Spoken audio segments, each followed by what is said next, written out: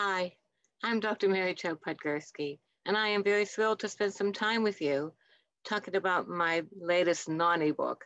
I'm a Nonnie, which is just grandma in Italian, and I've written 12 Nonnie books that I think will inspire connection between young people and trusted adults, parents, guardians, coaches, anybody who's willing to sit down with a young person and talk about the tough topics. And that's what these are. They're tough topics. So launching for Mental Health Month is, again, my 12th. Nonnie Talks about mental health. I'm going to talk with you about how this book works and how it can be used to improve conversations and maybe most importantly, have young people figure out that it's not a stigma to get help, especially when they're afraid of what will happen if they get to see a counselor. I'm a counselor. I'm troubled a lot by the way young people think they'll be labeled, or they think they have to shake it off and make themselves better. This is a common complaint. I've worked with young people for a very long time, and I don't see that changing over the years. In fact, I think it's a little worse right now. There seems to be a sense of denial about mental health. I'm particularly concerned since COVID started. I believe, and a lot of people believe this as well, that there's a second pandemic. There's a mental health pandemic that we are pretty much not equipped to cover. Most of us who are working with young people, or I guess older individuals as well, are swamped. We're really, really busy. So let me give you a little ray of hope about ways to teach about mental health. Obviously, I think this is one of the good ways. So let me share this with you. My stories are about two little children, Tamika and Alex. They actually are real people, except they're grown now. I have a peer educator program where I teach young people how to teach with me. I've always believed that teens react better to messages given to them from teens, not necessarily older people. And I wasn't always this old, but when I started out in 1988 with peer education. But even then I realized if you have a 16-year-old talking to a 13-year-old, the message is going to be heard very well. And that's what I'm shooting for. So the two children in the book, the two characters in all my 12 Nonnie books are Tamika and Alex, and they are based on two of my former peer educators who are now in their 40s. So I've been around a long time, and they're lovely characters. Alex in the book is supposed to be my grandson. So let me first welcome you. We will get to all these good informational pieces that I hope you will enjoy about Nonnie Talks about mental health. But first, I want to make sure you understand that I am grateful for your time in today's very busy, moving, fast world. Time is a great gift. So I will not squander my time with you. I hope you will enjoy it as much as I will. I believe this is a fundamental belief, philosophy, if you will, of me. Each person is a person of worth. I do not believe we have to earn worthiness. I believe it is something we are born with. However, a lot of young people don't feel self-worth. I've had many superintendents and principals ask me over the last 4 decades and more to come to a school and do an assembly on self-esteem or self-worth.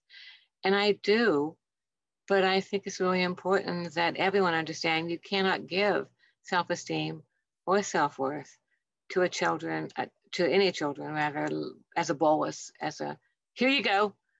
It doesn't work that way. You have to drip self-worth and self-esteem into a child. You have to give affirmations, positive, real affirmations daily to get a young person to believe that they are worthy. So I think if we could give this awakening of their own self-worth to young people, a lot of the decisions they make would be more healthy.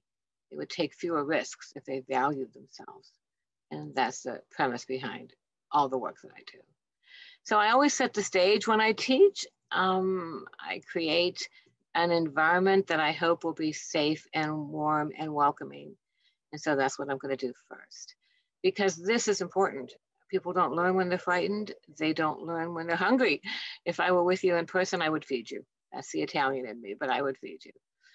So this is my primary guideline or promise, and that is that I respect people. I do.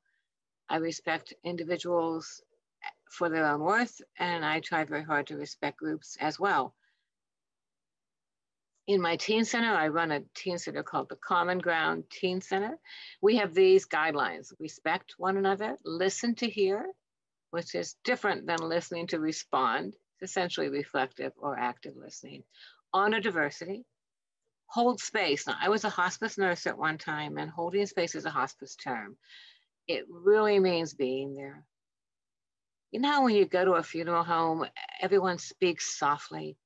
And then after you give your condolences to the loved ones, you find a place to sit. And you simply do sit.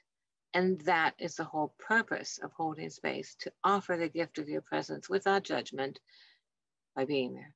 I've done that a lot, not just as a hospice nurse, but also as a doula, a birth and death doula. Talk about that in a minute. And we also strive to avoid judgment. We have other little things. The young people have cards that say these things: I pass, I don't have to play a game or do an activity if I don't want to. Too much, which is really how you say that's more than I want to talk about. Too gross, if you're talking about some complicated things like sexuality, young people, especially 4th and 5th graders, they need these kinds of stop cards. Boring is that we really will shoot not to be boring, and I work hard at not having that card be shown. Like, to explain again, the young people have these cards. They're on a little spiral rings, and they can hold them up and give me input, even if they don't want to talk. And one speaker, anyone can speak in my classes. Anyone is always interactive, but we do have one person talking at a time. And the young people are very good at policing one another, if you will. They'll hold up a card if people are talking out of turn. Again, we want people to be safe. Here's another one.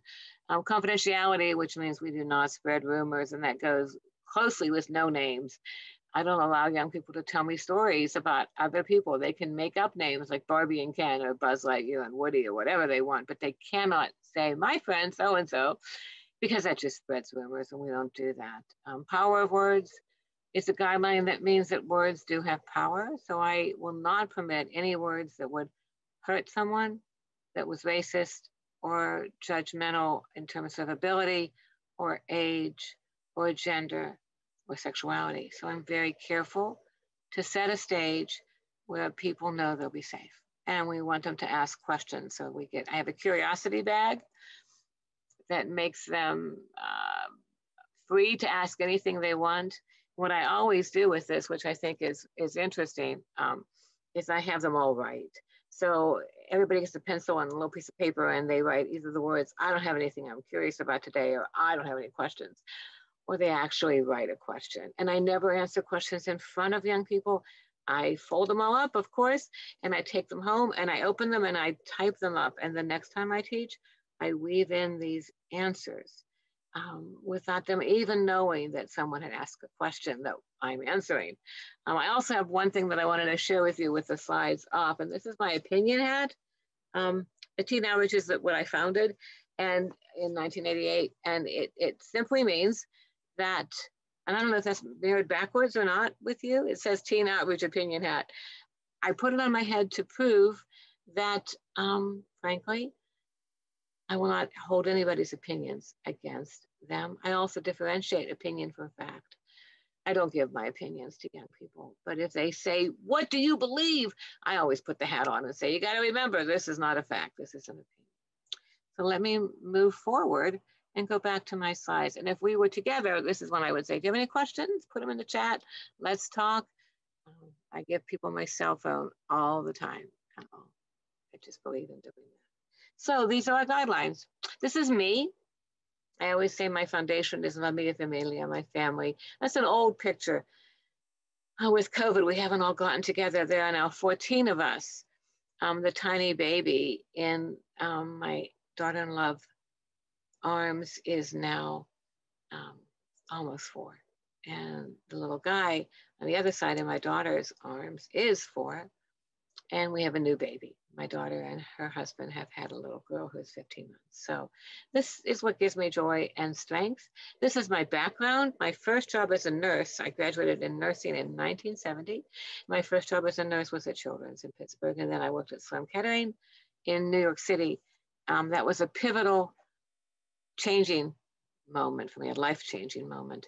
It was a strong experience. We had a lot of children die, and I probably had 10 to 11 children's bodies that needed wrapped during that time. It really brought me up short, made me think about my mortality. It was a very powerful experience. Then I came to Pennsylvania and became certified as a Lamaze educator. That would have been 1976. I worked in hospice. So I was working in birth and death at the same time, which is an interesting but beautiful experience. I'm certified in sexuality education and sexuality counseling from this organization, ACEPT. I am trained as a parents's teacher. We teach using that for parenting classes. I'm a master facilitator for Darkness to Light, which is a child abuse prevention program with a great deal of wonderful research behind it that targets adults. I am, an Oveus bullying prevention program trainer. This is a job where you go into schools and train the entire system from bus drivers all the way up to superintendents and students on how to prevent bullying in the school. It's a lot of effort, but it's the only kind of bullying prevention that has been shown with nice evidence-based data that it works. So I'm one of those people. This is a picture from when I first started teaching sexuality in schools, 1988. As I said, I have taught, my staff and I have taught a 250,000 young people since then. So let's begin. Why would I take this on? I've taken on some really tough topics. I've done Nonnie Talks about death, Nonnie Talks about birth, Nonnie Talks about consent, Nonnie Talks about trauma. We've looked at puberty and sex and quarantine. I wrote a book in 3 weeks in March of 2020 called Nonnie Talks About Quarantine, and I gave it away as a free PDF download. I gave it over 500 people downloaded it. One of the hardest books I did was Nonnie Talks About Relationships, because there are so many kinds of relationships. It took me a long time to finish that one. And this is the last. All the books start the same way. So they have the first 2 pages are exactly the same, and it introduces Alex and Tamika. When I first wrote the book, the first one I wrote was Nonnie Talks About Gender, and that was 2014. And the children were supposed to be in 5th or 6th grade then. And then we moved them up. And so as I end Nonnie Talks About Mental Health, they're entering 8th grade next year. So all of the pages in the book are different, of course. They're very interactive and they're color-coded. All the red words are in the glossary, a very complete glossary at the back of each book. I have appendices in the books that give resources. And in Nonnie Talks About Mental Health, I'm very pleased that I have permission for the founders of Yellow Ribbon's anti-suicide program to use their information, and they also endorsed the book, which was quite excellent. I used to teach in the late 90s with the Yellow Ribbon program, and it is a peer-driven program to help teens help other teens. Young people tell each other they're depressed before they tell anybody else. The picture on the bottom with the yellow tablet is intermittent. It changes in terms of words, but it's intermittent throughout the Nonnie books. And this is when a young person is supposed to sit down with an adult and tell them what they think. So this one is about the beginning. Why do you think they were angry? Because in the beginning, they are angry about something. So why do I think I can talk about mental health? Well, I did my master's in counseling. I did my first counseling in '82. And as I said, I'm a doula, and a doula is somebody who supports people typically in birth. I've been a birth doula for a very long time, over 4 decades, except that I don't do the doula work for fees. I do it for teens. We have a program for young parents in my teen outreach, and I don't charge to see teens as a doula, but I am with them while they have babies. And death doula would be the same idea. You're with somebody at the end of life, holding space, being there. So why would we talk about this? I think, as I mentioned, COVID has really exposed how we don't have enough mental health care, literally, not just facilities, but counselors, to reach out to families and to have families reach out to them. We have some really scary data about suicide rates, young people taking their own life. That's the terminology I use. Words really matter. So I typically say it that way. Technically, we've got some challenges for our youngest people. So let's talk about Nonnie books. Again, I'm always trying to address the elephant in the room. I think that's really key. So I do that. Okay, so I began very bravely with suicide. It's not a common thing to talk about with young people, but it happens. During COVID, we initiated Zooms in my teen center. We had to close the teen center on March 16th, and I opened Zooms twice a day on March 17th. So we stayed connected with these young people virtually until it opened again in September. We also ran summer camps. We did all we could virtually to connect with young people. And there were 6 times when a young person talked about suicide, talked about taking their own life, that we were able to get support from them and help, even though we were virtual. So I think this is a very real thing to look at. In the book, I wanted it to be not the children that we're always using in the book, not those characters, but someone that was already introduced in one of the other books. So Tamika's older brother, LeBron, is in college in the story. And Tamika and Alex really like him. He's fun. He plays video games with them. He just is a good big brother. And when he comes home from college and he's not himself. He just doesn't act like him. And they're very confused. They don't understand what that means, what's going on with him. What happens is that the parents, LeBron and Tamika's parents, talk about what did happen in LeBron's life. He was at college, and his best friend, his roommate, Josh, he came back from class and his roommate was unconscious. He had taken pills. And so LeBron did all the right things. He called and got help, and Josh survived. But he's having a hard time. He came home right after this incident, and he's having a hard time shaking this memory. And the reason I brought this up in the books is because anyone around a young person who even considers taking their own life is affected by that. All the young people are. It makes them question their own self. It makes them think, am I that depressed? Would I do that? And that's one of the themes in the book. And so, of course, we have one of the yellow interactive pages. Tamika said her brother LeBron has a big sad. He's big sad. So I talk about that. Is feeling sad okay? Is it common? Common's highlighted in red because that is a glossary word. And I ask the young people, when I do these books, by the way, I do focus groups. I do a focus group with 3rd and 4th graders, one with 5th and 6th graders, and one with 7th and 8th graders. And it is important to me to listen to hear what young people say. So this is just one of the interactive pages in Nonnie Talks about mental health. I'm going to jump because otherwise I have a time constraint with you. We can't do the whole book, but I will tell you that eventually we end up talking about what happens, learning from other young people, learning about what they have experienced. And I use an analogy that I always use. I talk about the difference between a physical problem and a mental health problem. And no one says, you have a broken leg, shake it off, get better on your own, because physical problems are respected. And the young people in my focus groups brought this up as well. We talk about self-worth. Again, I've told you that is really important to me. And I have Tamika, the character says, I think I know why Josh took the pills. He forgot he was worthy. And they're searching, Tamika and Alex, to figure out, was there anything they could have done?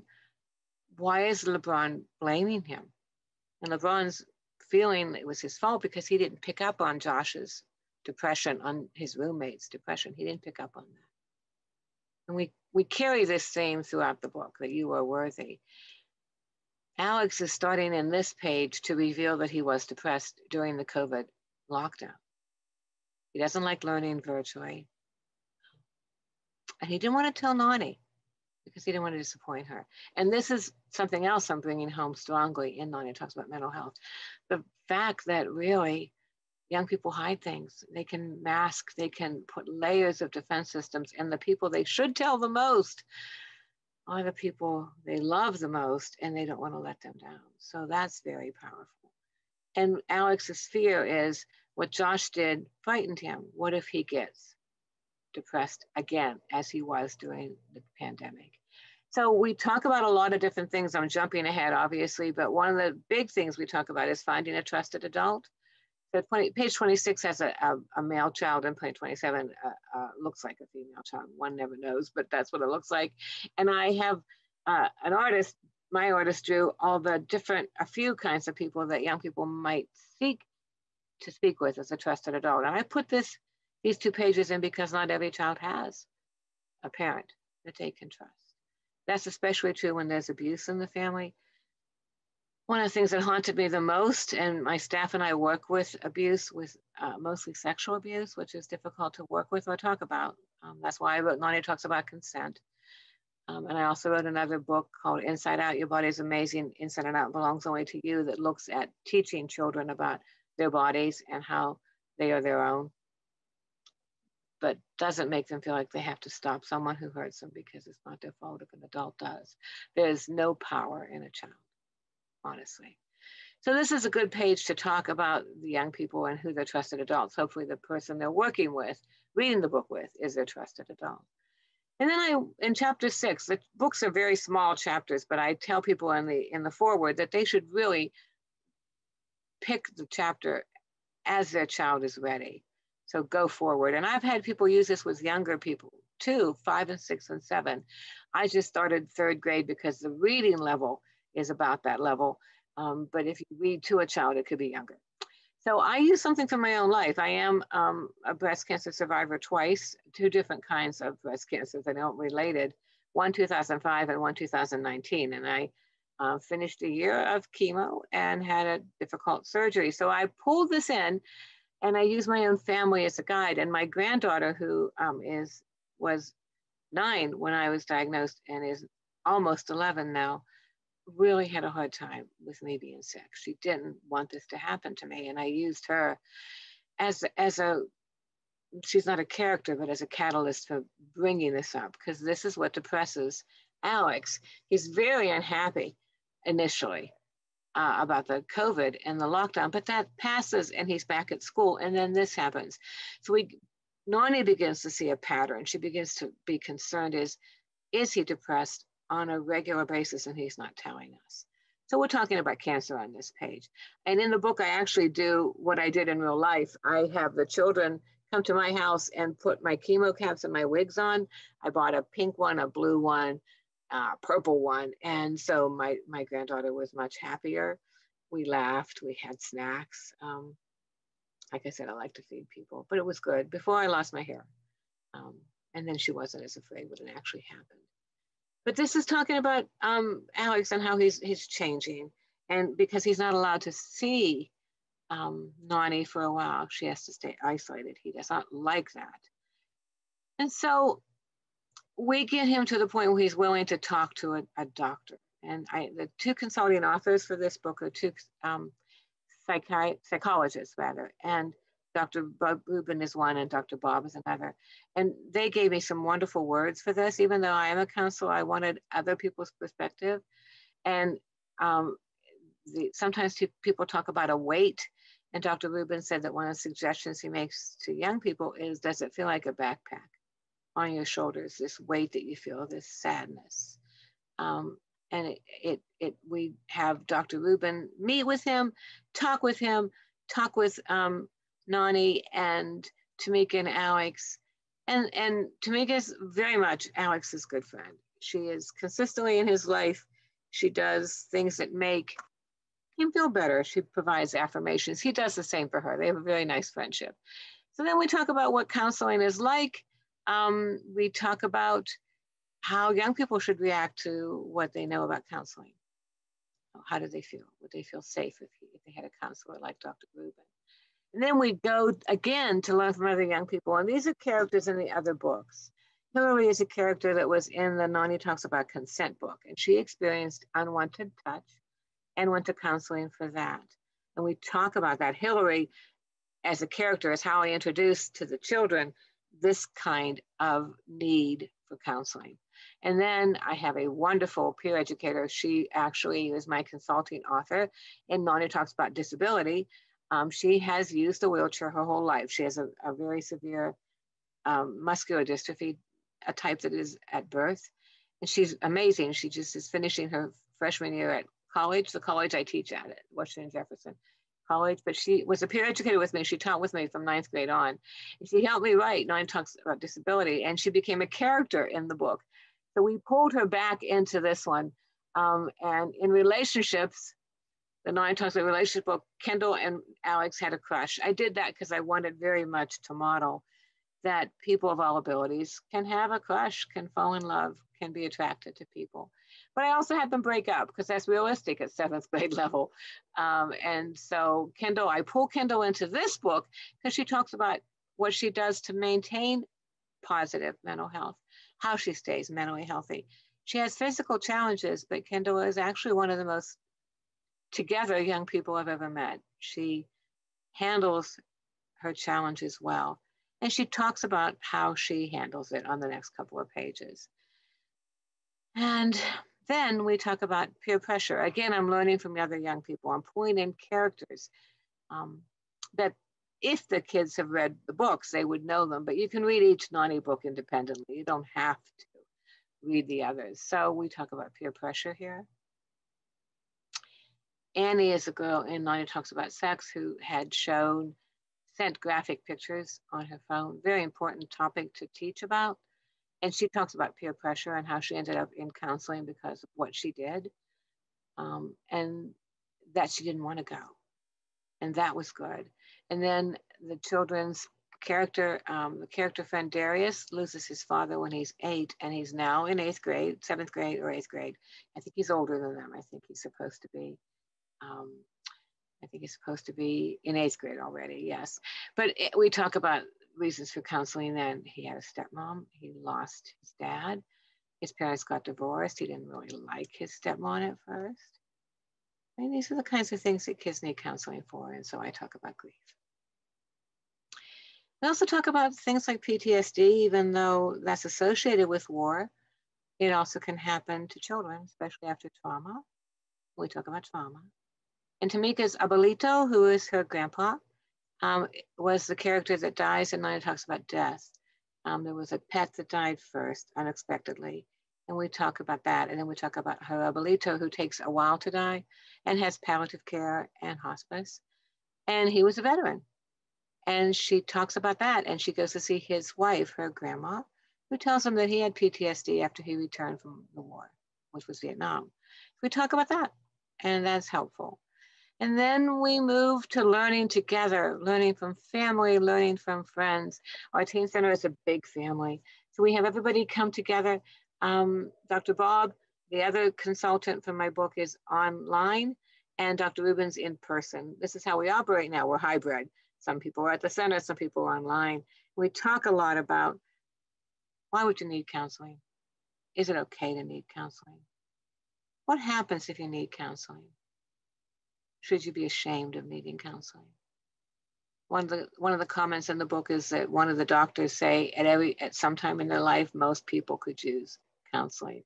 That was one of my professors in my master's program said that many years ago, but I think it's true. We all go through moments when support would be really helpful. And again, what I'm trying to do through all these pages is talk with them, help them get to the point where they see that the stigma associated with mental illness is wrong, literally wrong. So this is them talking. And Dr. Bob has the best stories, and he talks about Goldilocks in real life when he works with young people. And he talks about how that story is about perfection. The porridge is too hot, the porridge is too cold, the chair is too hot, the chair is too hard, rather, the chair is too soft, da-da-da-da. And he thinks perfection, or the search for it, causes inadequacy. And a lot of the data on mental health with young people has to do with expectations, whether they're athletic or academic, that children, when they're in a very competitive environment where they're receiving pressure from home or from school, can become anxious. They can develop all types of fears they can not feel good about themselves. They can stagger a little bit with self-worth. They can forget that they are worthy.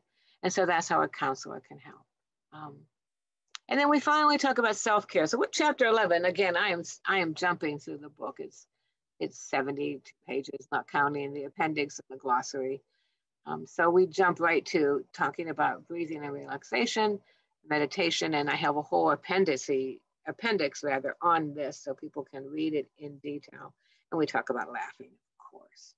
And then what I thought was fun was when I end the book, chapter 12, we talk about healthy relationships. So I pull together the last book, Nonnie Talks about relationships. And Tamika and Alex are having lunch with Nonnie. She always feeds them. That's the cover of the book. And they reveal something. They reveal that they have decided they have a crush on each other. And Nonnie talks about it with them and tells them that she thinks having a crush on somebody who's your friend is a very nice place to start. So then we end up, what did you learn about mental health? What is mental health stigma? Are you surprised Tamika and Alex became a couple? Why or why not? That's our final, what do you think? So I ended the book with one of the appendices has artwork from young people because I wanted to make sure this is this is young people expressing themselves. That's part of the book. So perspective came from one of my former peer educators. And she was 18 when she drew this and had a diagnosis of bipolar, which I thought was a very expressive way to say it. So there are 5 pictures in the book. And this is where I would normally stop and ask if people have questions. And I will do this whenever we can speak. I do need to share with you, and you'll probably laugh at this, of all the questions I've gotten in all these years, this one is my favorite. I had a 4th grader say, do you have a license to talk about this stuff? I was teaching a class on puberty. And that's what he wanted to know. I also had a 4th grader ask me once if my mother knew I was talking about this. This is what I'm talking about, their bodies changing. And I think all things considered, they were a little grossed out. And that's what they asked me. Does your mother know? So thank you for listening. Again, each person's a person of worth. I believe this with all my heart. We're all different, but we are worthy. And these are the Nonnie books. So Nonnie talks about consent. Again, is about unwanted touch. Nonnie talks about death is obvious. And my daughter is a palliative care doctor. She's my consulting author with that. Nonnie talks about disability. Kendall, again, my young peer educator. Nonnie talks about gender. Nonnie talks about mental health. Nonnie talks about pregnancy and birth. Nonnie talks about puberty. Nonnie talks about quarantine, which is the one that I shared with you that I gave away. Nonnie talks about race, which I wrote with 2 amazing professionals that are dear friends of mine who are people of color, because I could only go so far in this book. So they take it over. Tamika and Alex have lots of questions. We answer in that one. There's that formidable Nonnie talks about relationships. Nonnie talks about sex. And finally, Nonnie talks about trauma. I did this alphabetically, not in the way they were written.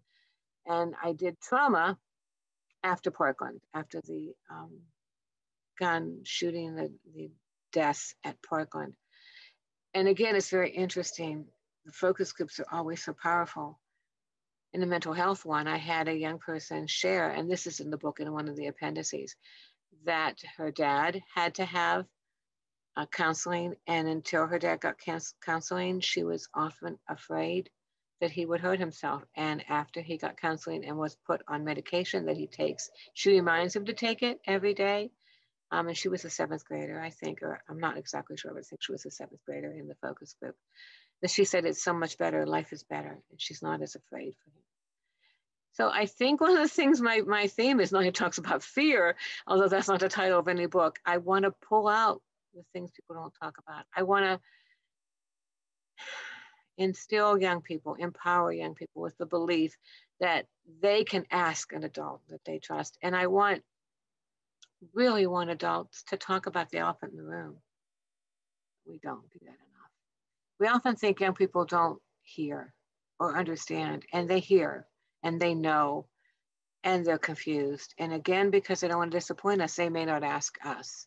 They may go to friends with questions about these difficult, tough topics, but friends are not exactly as versed as adults should be with this.